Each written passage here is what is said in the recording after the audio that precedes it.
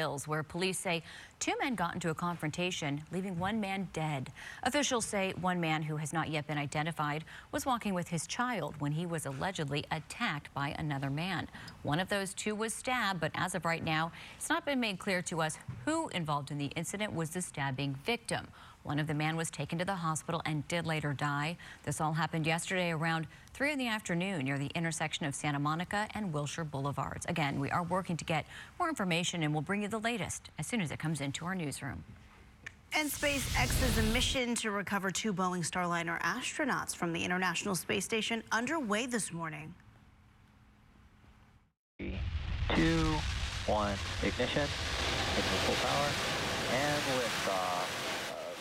It's Dragon spacecraft launching from the Kennedy Space Center yesterday, headed for the ISS. It's expected to dock there later this afternoon. Butch Wilmore and Sonny Williams boarded the space station back in June for a mission that was only supposed to last a week. It's been a couple of months, but Boeing's capsule suffered technical issues, and NASA decided not to bring them back in the Starliner, which is why they've been there for a couple of months.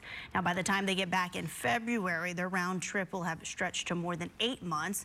NASA kept 2 seats open on this space flight so that the astronauts can come home early next year. I'm sure their families are anticipating their big return, and so are they. Yeah, I know, right? Countdown to return. Absolutely.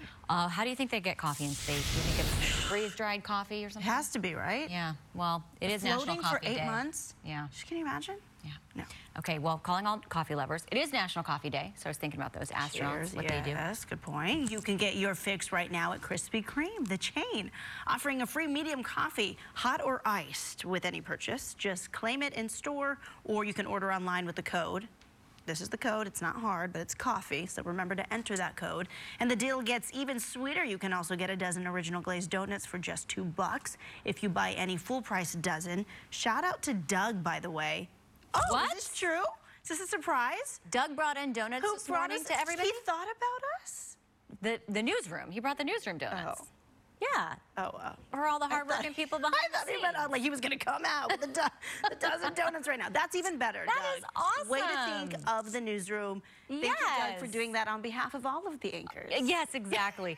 Also, Doug has a long commute, so that is so awesome. He found time to get donuts, bring them in for everybody. What a sweet guy. Doug is a sweet guy.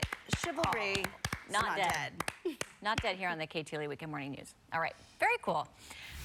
Let's talk about Halloween. Festivities are already in high gear as Knights of the Jack are back. You can find all of this at the King Gillette Ranch in Calabasas. It has a mile-long walking trail, 20 immersive Halloween scenes, lots of holiday lights, and non-stop incredible photo ops. The organizers stress that it is spooky, but never scary for the kids, and there are 2 bars where adults can chill and just take it all in. Now in its 7th year, Knights of the Jack runs until November 2nd. You can go to our website, ktla.com, for more info on tickets and times. So much to see. Man of the hour just walked into the studio. Just learned you delivered donuts to the newsroom. Was I wrong? What happened? You brought in donuts for the newsroom. That's so nice. That's really sweet. Yeah, well, you know, it wasn't...